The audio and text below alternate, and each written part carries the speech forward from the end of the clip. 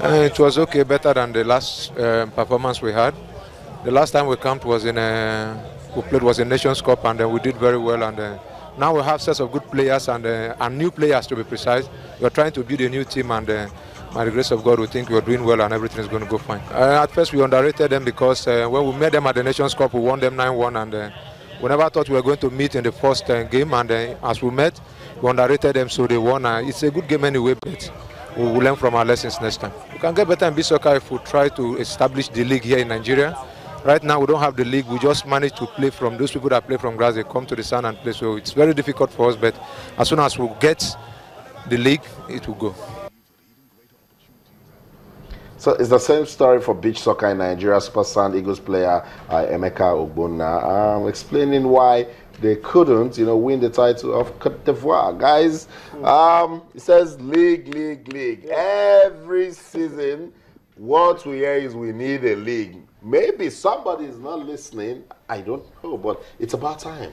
Austin, I think it is about time, and I really agree with you. We've won the championship on the African continent twice, Copa Lagos twice, and that means we have talent. That means we have those that can play big soccer. That's right.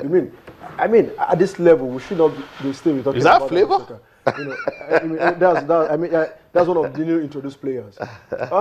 This season, the coach decided to inject new players. But Austin, do you know the reason why this doesn't work? Because we don't have a regular beach soccer league. Right, so we're just putting guys together in less than 7 days, and we want them to win. And the federation were releasing a lot of stories where they want them to win. And then after the championship, they're saying we need a big soccer and also the freestyle football. I mean, it is high time we have a beach league all over the country. At least in some countries, we could get a beach to play. And in some countries where they don't even have waters, they try and do this time together and play beach soccer. So talking about us who have water, who have beach around the country, we should have this. Beach soccer is one football championship that can also. I mean, see people coming out. People come here. I was surprised. At the VIP ticket that was very, very expensive. People managed to buy the ticket and come down here. People stood inside the sofa for so many hours to watch the beach soccer. That means with beach soccer we can get something done for Nigeria. Toby, Switzerland is a landlocked country. There are thousands of miles away from the nearest sea. Yet they have a beach soccer league. That's right. So we have no excuse. That's right. And there's no, I mean, technology has made it very easy that you don't need to be on the beach to play beach soccer. That's right. All you just need is good quality facilities, and it's beach soccer. To set up the beach soccer pitch is not even that expensive. It's not you just need to get the sand and and to construct the bleachers. That will probably be the only other thing. But I mean, it's my problem with Nigeria is that it's all talk. We talk.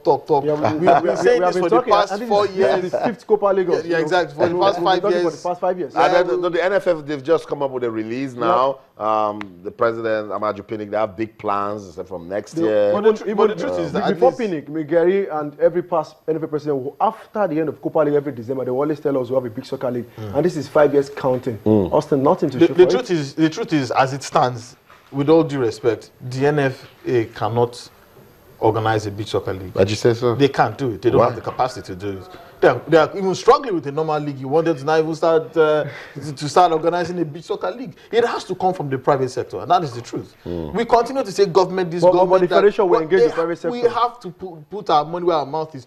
This Copa Lagos beach soccer tournament is a private initiative. It is not supported by government in any form. And it's going on. 5 years running. So what stops us? What stops someone from replicating it in Port Harcourt, replicating it in Abuja, replicating it in Jos, replicating it all across the country? And there's a ripple effect to it today. You do this, beach volleyball learns from it. Exactly. Beach rugby learns from it. So everybody starts, getting serious. So okay, we know that at least there's one tournament once every 2 months, once every quarter.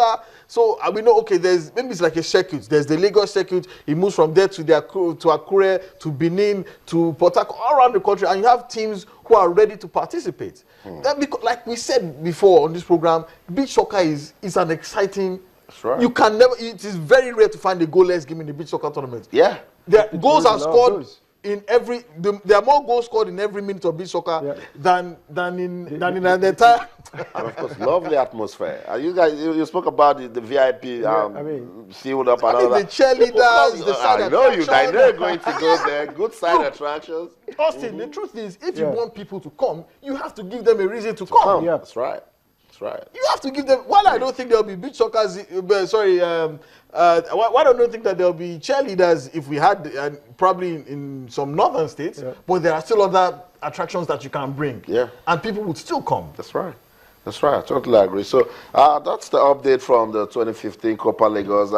I was there with Toby, and we didn't like the fact that Côte d'Ivoire came and then they did big things. But I spoke to the manager. He says they play over 23 league matches. Yep. And I said, no, that's it. And you can't come close. For less than 2 weeks. I mean, I think they deserve it, that's right. in terms of preparation and everything.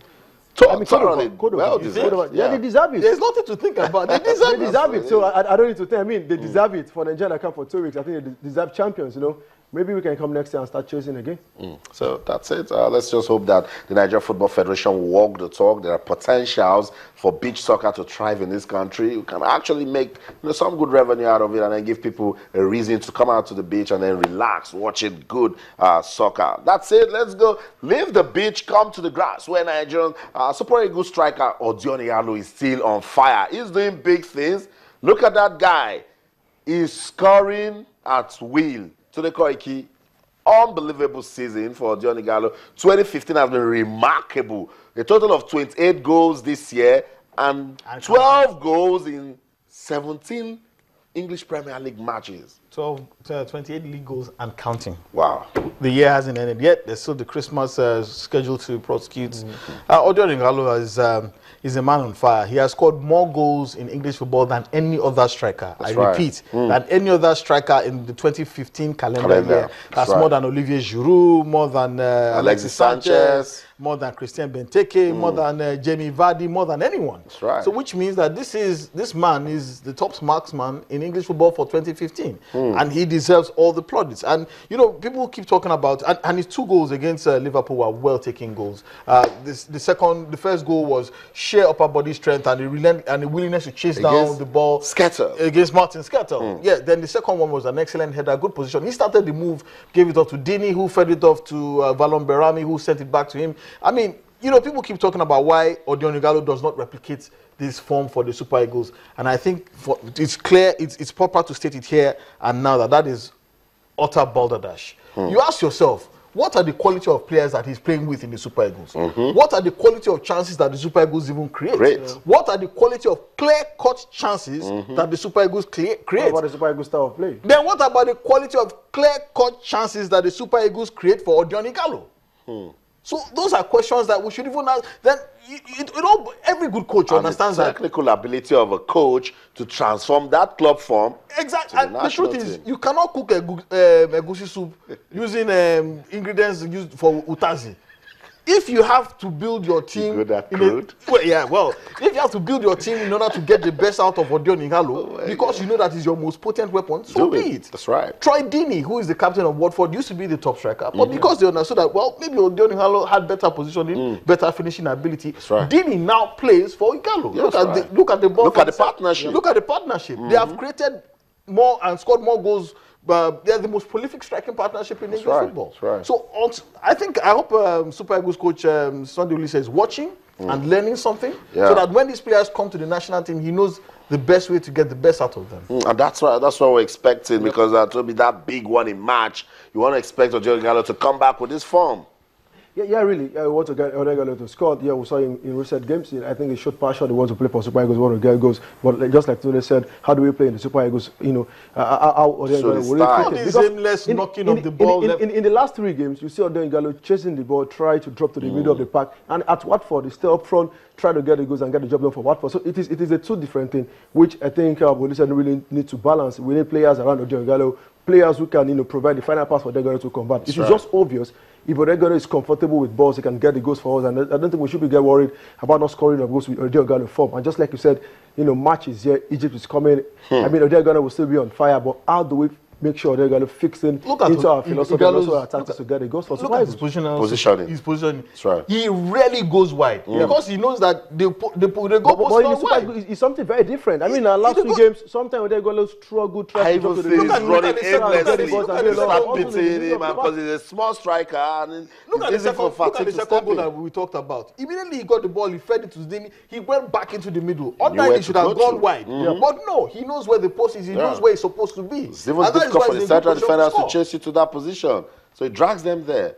It's technical. So it's football. I'm That's not what a it coach. is. I don't get paid $5 million But to we make this watch conversation. this thing and then, I mean, we try our little research to do analysis and we understand this thing and we know that Odion Igalo would like to bring that form back to the Super Eagles of Nigeria because that's what I want. That's what Tourney was. Of course, that's what Toby also was. Toby, thank you so much for coming around. It's my We're going pleasure. to give Toby a chance to, go get some rest. But this guy will stay because it's about a spitfire. When we come back, my colleague Yemi Adebayo will join us.